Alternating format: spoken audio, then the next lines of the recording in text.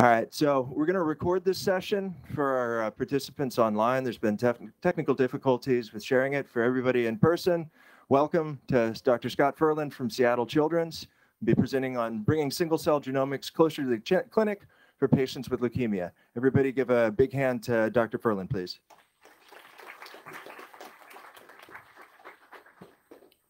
So thanks for the organizers of the meeting today, Tim, for inviting me to talk, Sean and Mark Carlson also for their support. It's a real pleasure to be here. I'm a physician scientist, an MD. I use genomic technologies to better understand relapse disease, relapse of leukemia in children.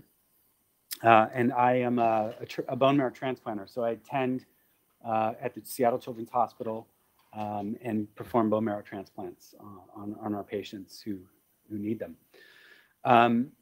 Today, I want to share with you really a project in the lab that's just been building over the last year or so and was really motivated by one patient sample. And I'll show you most of the data from that sample today. But I do want to just take the time right now and acknowledge his sacrifice and willingness to participate in research. He really opened our eyes to the possibilities of using single-cell RNA-seq for residual disease measurement in AML. And unfortunately, last month he died after a long battle with AML. He was a great kid and had a love of science, and we'll really, really miss him. So I devote this talk to him and his family, and thank you for listening. Overview, I want to introduce the concept of measurable residual disease, as I said, from the lens of one of our patients, provide a rationale for the use of single-cell genomic technologies to potentially improve measurable residual disease assessment after transplant, share some of our preliminary data, highlight some novel molecular and computational approaches we're taking in the lab to enhance MRD, enhance the confidence of MRD assessments. And I won't touch on it today, but by explaining our work in MRD, I hope you'll kind of see the broader applicability of single-cell genomics to understanding the biology of AML, acute leukemias, and mechanisms of relapse. So really, we're just kind of building that toolbox, and hopefully in the next few years, we'll be able to get even more samples and have a greater understanding of relapse leukemia. So I have no relevant conflicts of interest or disclosures to make. And so again, going back to our patient, he's a 12-year-old boy, and his story begins with us when he was diagnosed with myelodysplastic syndrome in 2018. Myelodysplastic syndrome is a disorder of blood-producing stem cells that produces dysmorphic or malformed or strangely shaped red blood cells, white blood cells, as evidenced by the picture here shown in this diagram. And unfortunately, he went on and evolved to what we call acute myeloid leukemia, which is not uncommon for patients with MDS.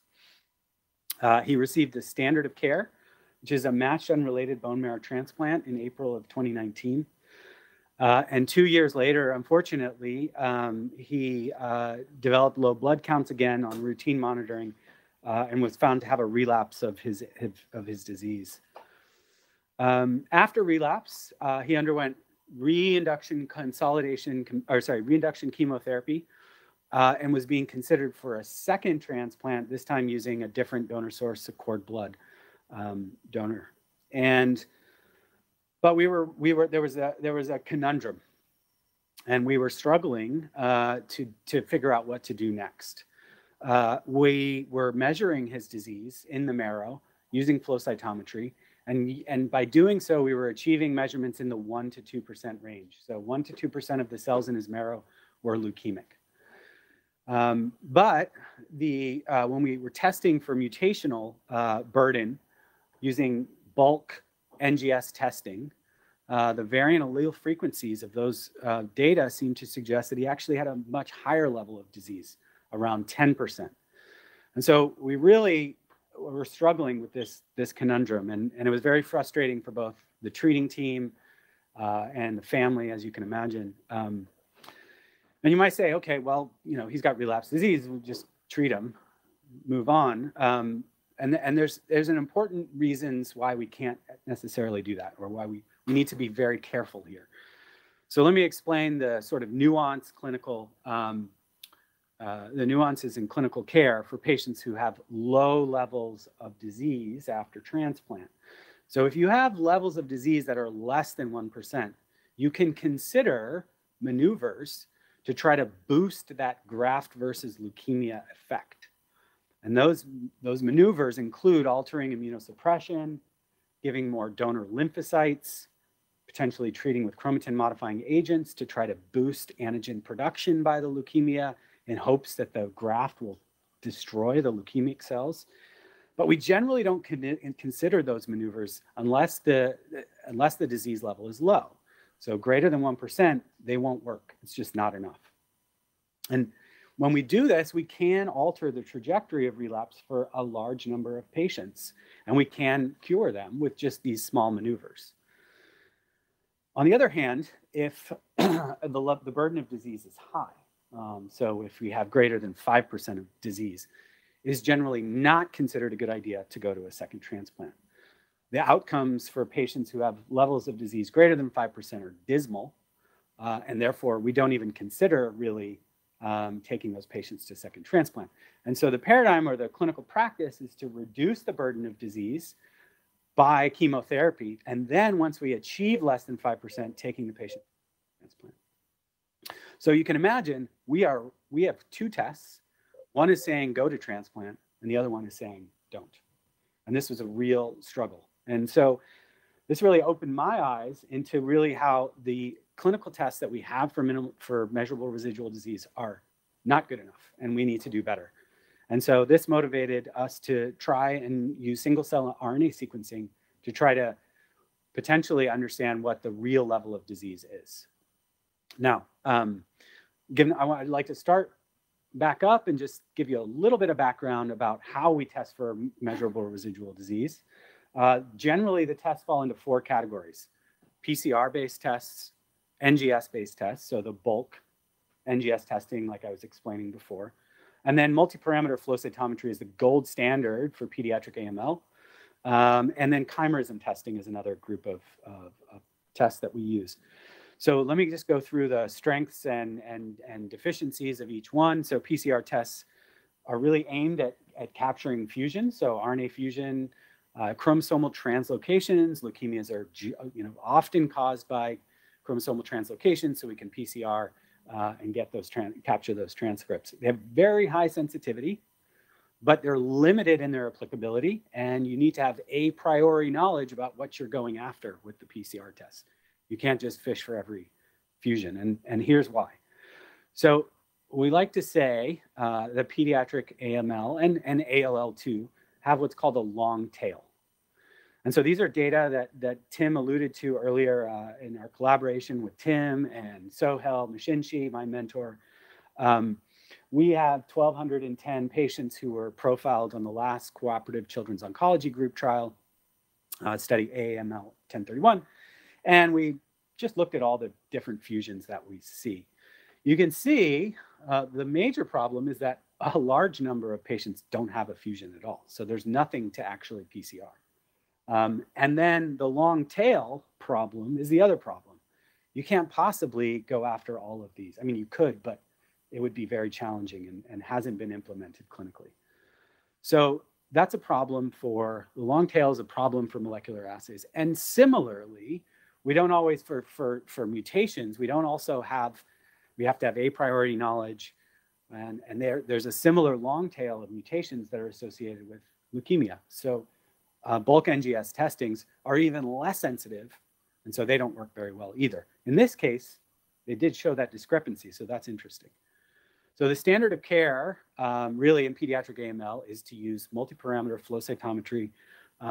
It's more broadly applicable, applies to many different kinds of leukemia, but it's limited in its sensitivity. And I think what our experience with this patient has shown us is that it probably is, it underestimates the burden of disease. And that's probably for a lot of different reasons, but namely because I think, there's clonal heterogeneity in AML in particular, ALL less so. And I think that confounds the ability to detect AML in clinical samples. So additional problems include the fact that it's really hard to run across multiple centers, right? You've got, everybody's using different antibodies, different instruments, maybe someone didn't bleach it properly, who knows, right? And so, it's a challenge. And chimerism testing is not currently sensitive enough to be used as an assay for MRD right now. It's plus or minus 5% on either side, so 10%, that's not good enough. So as I alluded to earlier, or I might have just said it, single cell RNA sequencing we think can meet this need.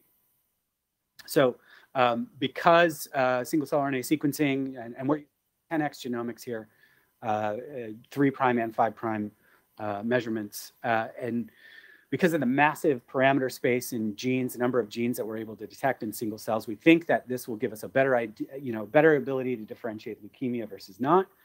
And so it will compete with multi-parameter flow cytometry, which is a single cell method, and it can measure many, many, many new parameters. Now, what I'd like to share with you today is our experience using natural variation and mining the data for SNPs and single nucleotide variation to further differentiate recipient versus host, recipient versus donor in samples. And I think this is a really important advance and will be a clinically useful tool for single cell chimerism. We have ongoing work using next generation detecting mutations using long read sequencing. And I think Tim alluded to that a little bit earlier. And we are working on trying to detect fusion transcripts in 10x data as well. So we think this is an exciting area for development. We're excited to talk about our experience with the molecular approaches and computational approaches, but we need help. We need help from computational people, from molecular people. So if there's anything you'd like to reach out to me, you want to get involved, I'd love to hear from you, please do so. So what's the deliverable here? I think that we can deliver a more confident assessment of what that level of measurable residual disease is. And I think that's the direction that we need to move. Okay, so let me tell you about the experiment that we did on our patient that I described to you earlier. So we took a bone marrow sample. We really didn't know what the best method for processing the sample would be. There's lots of papers out there on single cell RNA-seq. You usually use FICOL or gradient centrifugation, but we wanted to take a step back and say, okay, what's best? So we did red blood cell lysis step on the marrow. We did gradient centrifugation. We also did CD34 enrichment. So we ran the cells through an immunomagnetic column, enriching for CD34 with the idea that if flow was right, and we're only at 1%, hey, let's boost this up a little bit so that we can actually see enough disease to be able to look at the genomic profile of it. And then we performed single cell capture using both 3' and 5' 10x V3 and sequenced those 6 samples. So 3 different processing and then 2 different library preps and to get the data. So I want to talk about a little, I think as we begin to think about scaling these things clinically, I think we also have to think about, is this feasible? I won't get to cost, but is it feasible to time, is it feasible to actually do? We collected the sample in the afternoon on a Thursday, captured the cells later that afternoon. Library preparation we did in one day on a Friday. We lost the weekend because the core wasn't open, and we now have our own sequencer, but we didn't then. And so we started sequencing 8 a.m. on Monday. Sequencing ran for 24 hours. There's a little delay there. It's partly my fault, but the demultiplexing started in the afternoon on Tuesday, and Cell Ranger was done in a few hours, and I was able to look at the data on Thursday evening. So is this feasible for turnaround? Yes, I think that it is. Flow is a 1 to 2 day turnaround time. Those molecular tests, much longer. I think this is feasible to do. And so I don't want to spend a lot of time talking about droplet partitioning, single cell RNA sequencing. I think a lot of you are familiar with it. Suffice to say that the microfluidic device is a workhorse that brings cells and beads, specialized beads together that barcode the messenger RNA from those cells uniquely. And then we perform library preparation, and we're able to recover the transcripts that are associated with single cells because of those barcodes that were tagged onto the messenger RNA molecule early on. Want to just point out a fantastic team of people I have in the lab doing these experiments, and they who've been leading our molecular development work in this space. Sammy and Shruti are great to have in the lab, and they're doing a wonderful job. All right, so I'm just going to skip all over the QC. I know you've probably seen tons of single cell RNA sequencing QC. I'm not going to bore you with that. We know how to do QC. I'm assuming you do too. Let's just look at the data. So we know that this patient, this is the flow, his flow cytometry. The blasts here are high for CD34 and low for CD38, which is classic for AML. So what's the first thing we're going to look for? We're going to look for CD34 transcript. So here's a dimension UMAP embedding of the data after filtering, cleaning the data up, removing doublets, et cetera, et cetera. And what we see is a large hook of cells over here. Now, this is all of the cells, all of the conditions combined. So CD34 enriched, FICOL, and RBC lysis. And then I'm just throwing the 3' data. I'm just going to fast forward and tell you that the 5' data don't look much different than the 3' data. So we'll just get rid of that right now. So 3' data, big, ugly cluster of cells that look concerning. Now, this includes the CD34 enrichment. So could we just be enriching for the leukemia? And the answer to that question appears to be yes, if these are leukemia. I'll get to that. But this hook, we see in the CD34 enriched sample, we see many cells in the gradient centrifugation sample and the RBC lysis sample. And these are about 10%. So in more agreement with those NGS tests than flow cytometric measurements. But now we have a lot of cells to look at, which is good. Okay, so the next thing we really wanted to do was annotate these cell types. So we know that we suspected leukemia shouldn't really cluster with healthy blood cells in the marrow. It should be different. It should be expressing a lot of different other genes. And so the method that we first used to look at this was Seurat's RPCA integration. And what that allows us to do is, the reference data set that we're using here, which is from Greenleaf Labs publication in 2019, is a great reference data set. I highly recommend it for marrow. We've seen really good performance with that as a reference data set, but it used 10x V2, and we're using V3. And so we had to, obviously do some integration because there's a big difference in measurements there. So after integrating the data, we see cells, and I'm showing the patient cells here in gray, that cluster with T cells and NK cells, B cells. We see myeloid cells clustering with myeloid cells. We see a group of cells. We don't know they're myeloid yet, but they cluster with them at least. It's hard to see on this plot, but behind the gray line there's some green cells. Those are red blood cells. So these are red blood cells. And then there's this kind of ugly blob again of cells that looks very suspicious.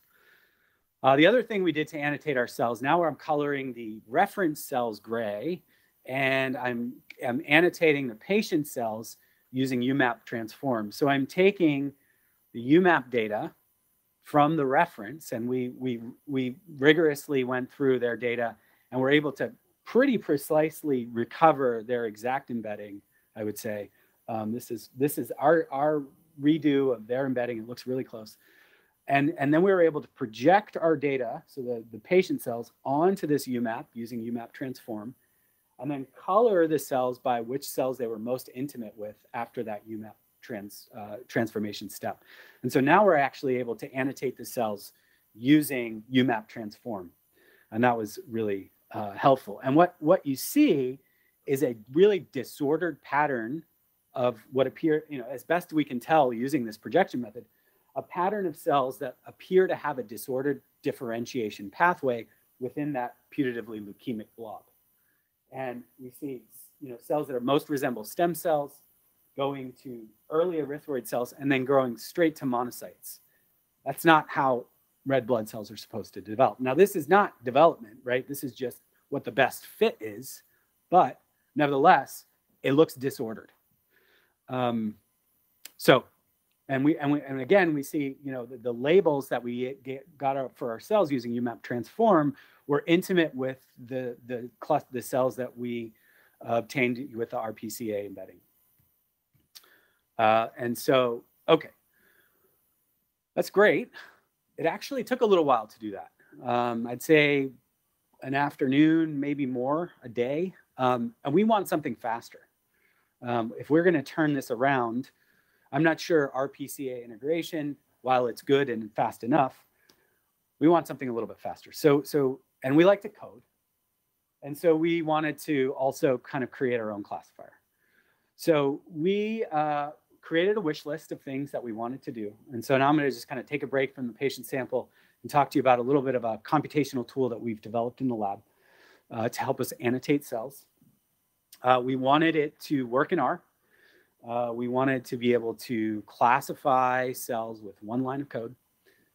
We wanted it to be fast. We wanted to be able to edit the models or the learning algorithms that the structure uses.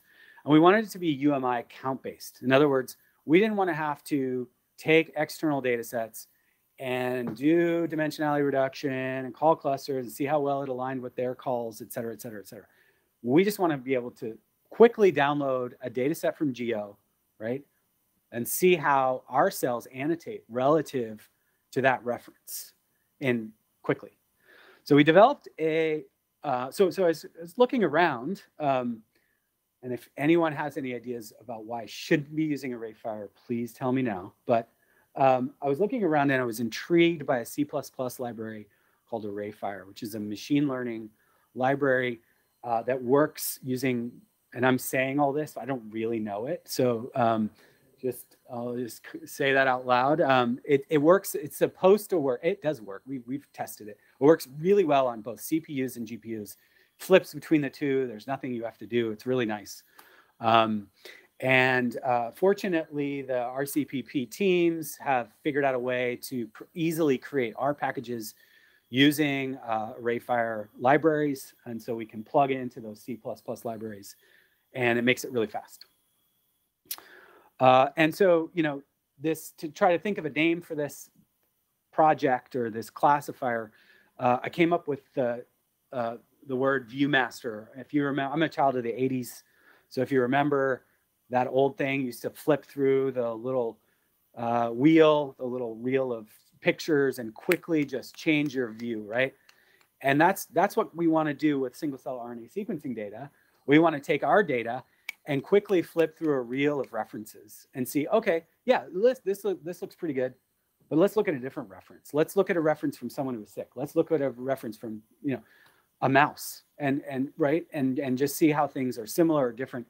And so it works really well. So let me just show you how we've implemented it and how it benchmarks a little bit. Okay. So fortunately, it came pre-baked with some code. So I was able to quickly implement softmax regression, which is otherwise known as multinomial regression, logistic regression. And I didn't have to do much other than edit the code a little bit to feed it a Seurat object or a monocle object or single cell experiment object. And so the idea here is that we feed it a reference data set. It quickly learns how to classify cells based on what we're using is the most variable genes, as most packages use, the most variable genes, about 2,500 of those, and then learn using probabilities, or spitting out probabilities, learn what the appropriate cell type is for each one. And because we have a reference already, those labels already there, we can learn, and then we can apply that model, the model that we get from ViewMaster, to take our cells here and quickly annotate them to look to give them labels according to the reference. And it works really well. let me just give you an overview of an experiment we did to benchmark it. So the reference data set, we we trained on 80%, hold out 20 test set, feed it into ViewMaster, develop a model, and then we check it on another bone marrow data set, another separate data set, where there's an actual cell type. And I say actual because, it's just a label that the authors gave. But then we can compare the actual cell type to the predicted cell type that ViewMaster spits out. And so the two data sets that we used, again, are this green leaf reference of bone marrow and stem cells. And then you may be familiar with the Seurat BM's site-seq data set. I harmonized the labels so that they would work. Let me show you what it spit out. So using the Greenleaf data as a reference and the Seurat data set as a query, accuracy on training is high as you would expect, but the holdout data set is pretty impressive. I don't think it's overfitted, 98% accuracy and 29 seconds to actually do this classification, which I thought was reasonably fast. And then comparing the actual cell type to the predicted cell type across the range of different cell types, I think we do pretty well. There's some confounding here of lymphoid progenitors with pre-B cells. Those are very similar cell types. But I think there's actually another reason why this is confounded. The Seurat data set has very few numbers of lymphoid progenitors and very few numbers of B cell progenitors.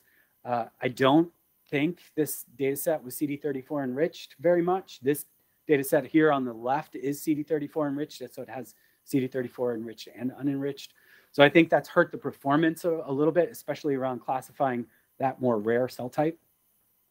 And then when we do it the opposite way, we do see really nice confusion matrix and similar speed, et cetera. So we're really want to use this more. People would like to weigh in on what they think of it, would love to hear it. I'm sure we've got a lot of room for improvement. So that's ViewMaster, and this is being led by a very talented technician in my lab, Olivia Waltner. Okay, so I alluded to this earlier, but how can we also, so going back to that patient sample now, how can we use natural genetic variation to predict whether, or to figure out whether we can find out whether a cell is donor versus recipient? So we're mining the data for SNPs, essentially. And what I want to point out is that it's really critical to pair this with cell type. So as a transplanter, when I perform a transplant on someone, I'm less worried if their T cells don't become 100% donor. That's not uncommon for T cell engraftment to take a really long time. And they may never achieve 100% donor T cell engraftment. But it's when those myeloid progenitors are anything but 100% donor, that's when I'm worried that it's been a relapse of leukemia. And so that's why pairing single cell chimerism, or at least a genotype demultiplexing, right, with cell type identification, I think is where the advance is and where we're going to be able to more confidently measure residual disease, if that makes sense. So there's a tool, really great tool that was written by Haynes Heaton. He's at Auburn now, and he's agreed to collaborate with us. So we're working with him and extending this package to more data sets. And so we're excited to work with Haynes. But the idea is that we measure SNPs in reads that align to the genome. And because these reads are tagged with the cell that they came from, it's easy to cluster the cells not by gene expression, but by SNP genotype. And so we can, this is just data from his paper where there was 5 samples that were mixed together and then performed PCA on the SNP genotype matrix, the probability matrix that Supercell spits out. And you can see clearly 5 different clusters of genotypes. And he went on even further to call cells that kind of had an intermediate genotype between 2 clusters as doublets. And those are genotype doublets, presumably. So we did this on our patient sample, and we can clearly identify two very different clusters of SNP genotypes. We missed some doublets, right? Because when we did our doublet discrimination using scrublet, which is what we usually use, it's looking for gene expression and modeling gene expression doublets, doesn't know how to look for genotypic doublets, right? So we found a few extra. And we can color this graph now by cell type. And you can see that there's this sort of smeary cloud of cells that don't really cluster very well into a genotype here. And when we look at what cell types those are, not surprisingly, those are red blood cells. And red blood cells have RNA, but they don't have a diversity of RNA. And so therefore, they wouldn't be expected to have a lot of SNPs in those RNA molecules. So it's reasonable to think that, okay, if this genetic demultiplexing gets it wrong, if it's in a red blood cell, I'm going to be a lot less worried about leukemia, right? We don't see mature red blood cells as leukemic. So we can remove them. We get really nice clusters of genotype. And now, and this was just an amazing, like, wow moment for us, was when we colored the cells now. So this is the cell type identification. When we color this using genotype, it's so clear that these cells are of recipient origin and that this is very likely to be leukemia. Now I'm just showing you, what this looks like in the hook embedding, taking it out of integrated. So this is these are the same cells that were in the hook. Okay, so we're also working to be able to detect mutations in single cell data.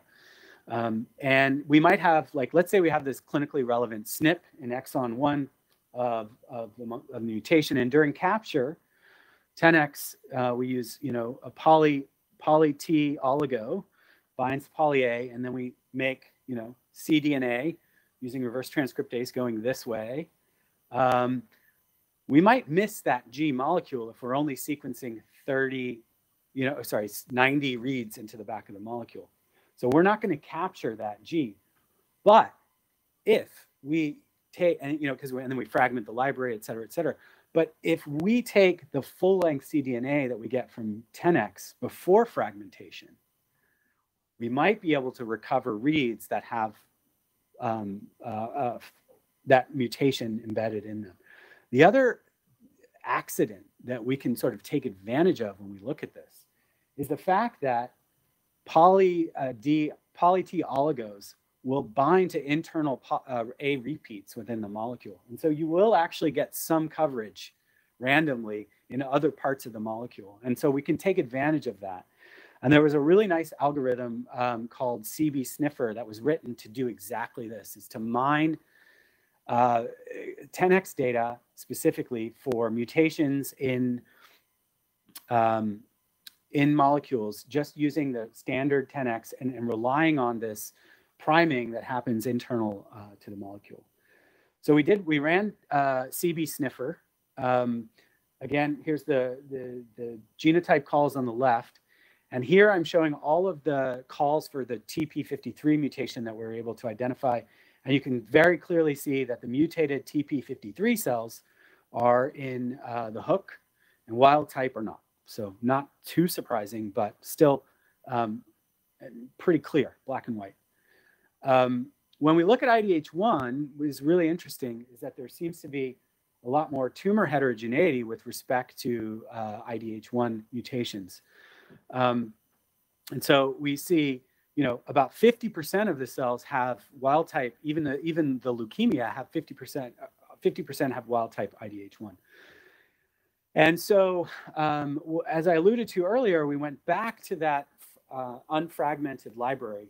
And with the help of Jason Underwood, who's a principal scientist at PacBio, we're working on using hybridization capture to pull down those molecules early on and then sequence them with long reads. And I only have a snippet of data to show you. I wish I had more. But here's our coverage of the IDH1 locus.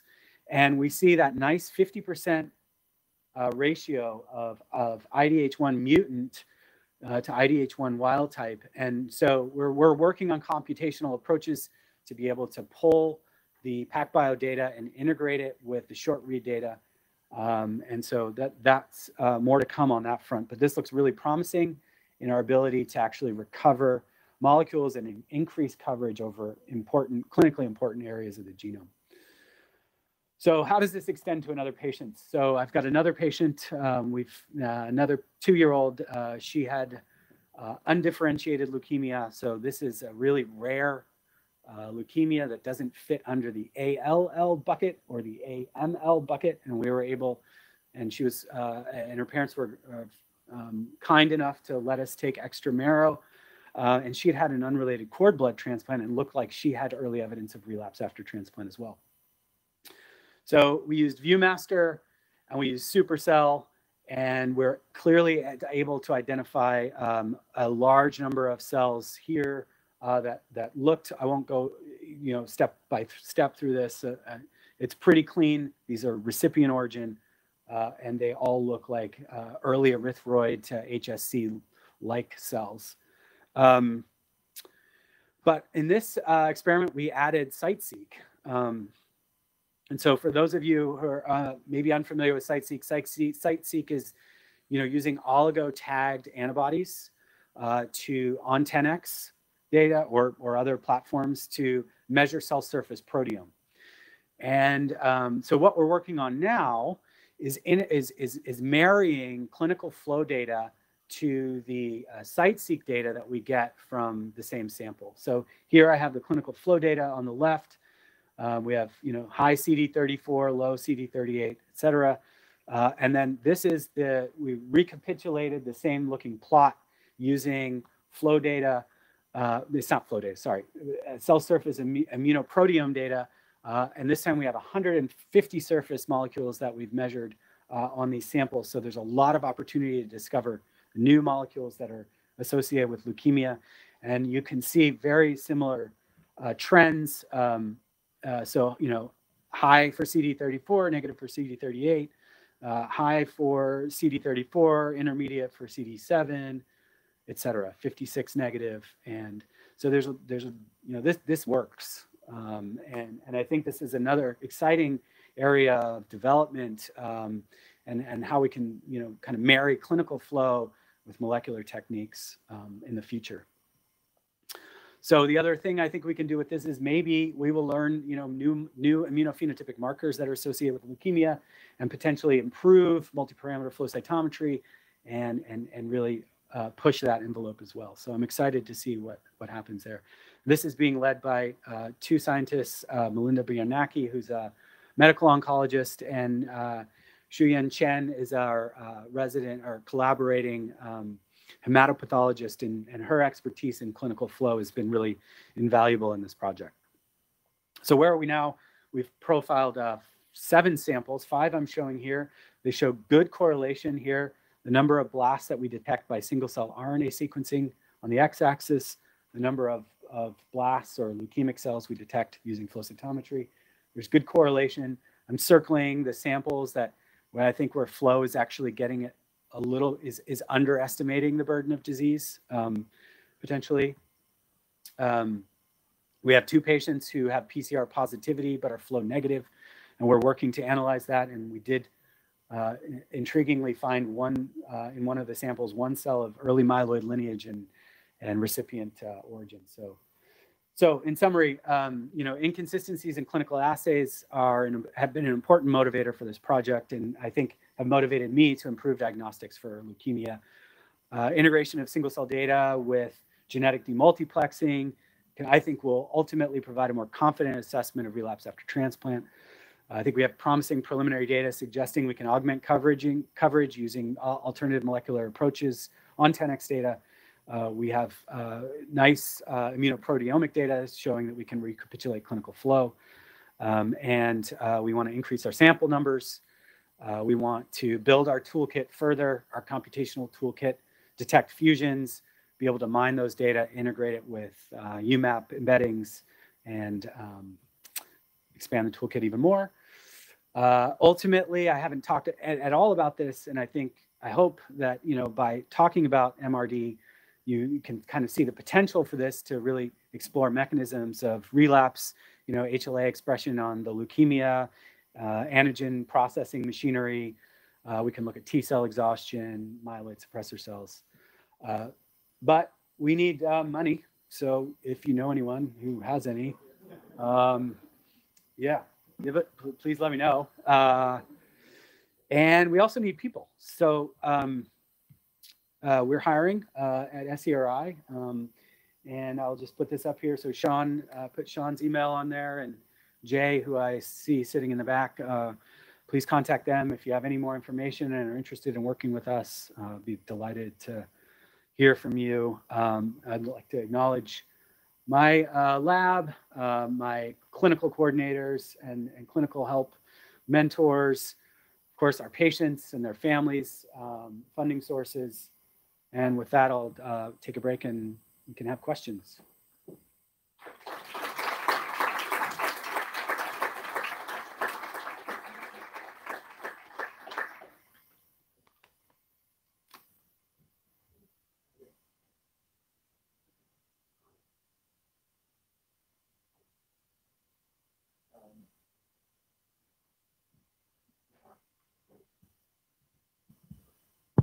Okay. Yeah, very great presentation. Really enjoyed it. I was wondering, 7 samples, I guess, is still the beginning to draw patterns, but often, you can have very fast algorithms, but if you need manual curation, that's the time-consuming part. So if you have to spend a week to understand what maybe progenitor population you are dealing with, that's the in the pipeline. So I was wondering how much you think you can automate this process, how much you think leukemia is such heterogeneous that you need a person for a week for each case that you have to analyze. Or yeah, it's a good question. Right, we don't know because we haven't done enough samples, but it's pretty fast once we get it rolling. The ViewMaster has pretty confident assessment and can differentiate a T cell and a red blood cell and a myeloid progenitor. That's really all we need. We're not asking a lot. So we see, recipient chimerism in a T cell, we're going to be less worried. We see recipient chimerism in a red blood cell, less worried. We see recipient chimerism in a myeloid progenitor, for AML at least. That's problematic. And so, yeah, we'll need to do more samples to see if the algorithm falls down in some cases, differentiating T cells from leukemia. I don't think that's going to happen, but we'll only time will tell. Yeah, I'm just going to squeeze in here. To be really accepted by this crowd, I think it needs to be ViewMast R. Oh, okay. Sure. Okay. Yeah, I love it. We'll do that. Yeah, we'll change the name. Hi.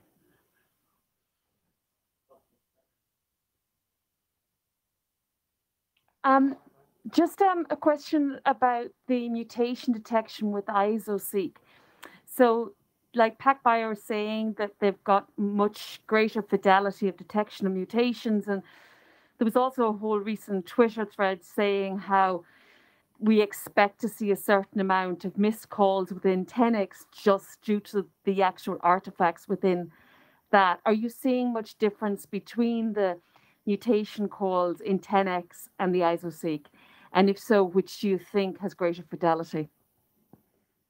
Yeah, don't know enough to answer that question intelligently yet, but I will say that the TSO artifact that we think confounds the ability to sort of just PCR off of 10x libraries and put them on a short read sequencer. We've done that experiment, put it on Illumina. We see real problems with a TSO artifact. And so I didn't include that because it's just getting a little bit too inside baseball, but we have a TSO depletion step that we're doing to try to minimize that 10x artifact. So hopefully we're addressing it, but I think we need more data to answer that question fully.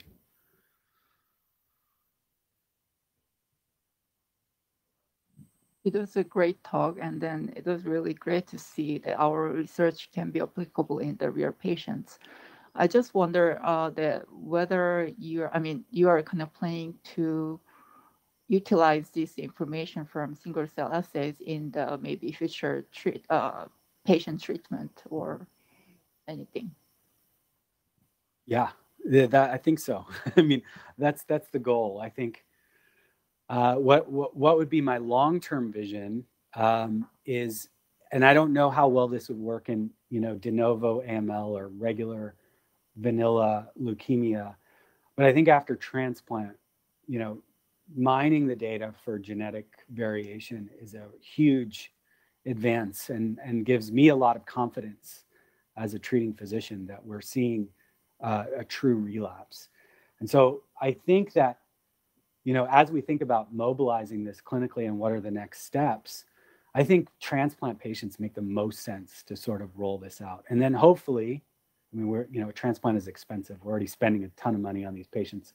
What's, $3,000 to $5,000 more for a 10x run? Scott, for clarification, just in case anybody here doesn't know how ridiculously expensive it is to treat this disease, what's the median cost to treat successfully or otherwise a pediatric AML patient? Yeah, so a transplant, I don't know if I'm allowed to say this, but I'll say it. So we ask for patients who come in out of the country, don't have insurance within the country, we ask for usually between $500,000 and $1 million up front to do a bone marrow transplant. So it's not cheap. And so, a couple of 10x runs, it's like a drop in the bucket. So we got some questions online as well. I think Sean was going to take them. Yeah. So Scott, Jared Andrews,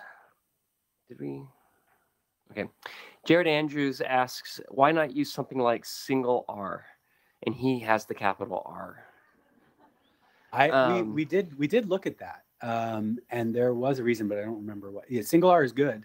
And we've used it in other settings. We just kind of wanted to write something. Is that all right to say? And then Ryan Thompson asks, how does this method handle cells with ambiguous expression, i.e. expression that is intermediate between two or more cell types?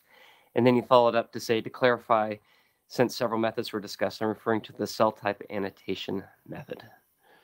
Yeah, so we're working on that. I mean, there's a max function at the end of the multinomial classifier that just takes the maximum. And so we're toying, this isn't really going to answer the question, but we're toying, we've implemented a threshold. And so maybe we're thinking about using, only the cells that have a probability greater than X and saying that those are more confident cell types. But yeah, we've more work to do on those sorts of questions. And so, yeah, more to come there. More questions in person? There are more online if there's no in person. Yeah, jump in now before you get crowded out by this pesky virtual folks, right? No? Okay. All right. Eric Cuevas asks, what data is used from SNPs to cluster cell types, if present, allele, position, LD? Yeah, so there's a variant calling step. You get a VCF file, then you quantify the variants and get a matrix of reference and alt, and then Supercell takes the ref and alt matrix and then does its magic and spits out Nothing. The answer. Yeah. All right. Do we have time for more? Okay. May Woods asks, do you think there should be a standard set on the number of cells sequenced for single cell approaches, since mutations in cells circulating at low frequency will be subject to sampling variance? I don't know. I mean, I don't think we would use, and I can't envision a situation where we would say, one cell has one mutation and we're going to, alter treatment based on that. So I think I don't think we're in danger of that, because I think what we need to do when we implement single cell genomics clinically is we need to look at multiple parameters at the same time. And so I don't think we're going to be sort of hamstrung by, you know, one cell and an aberrant measurement in that way. I don't know if that really answers the question, but. And maybe you might, one possible answer might be is that as long reads start to potentially become more and more certain, we know that one cell can restart leukemia. So maybe at some point it does become feasible. But right now, like you said, probably not. Right now, yeah, we got to slow roll into this. But. May follows up, she says, but it's not one cell if you sample 5,000 cells. Yeah, I'm not sure I get the question, but sounds like email. Yeah, email me. Yeah, might work. Yeah, email me. Let's talk. Okay, thanks everyone. I appreciate it.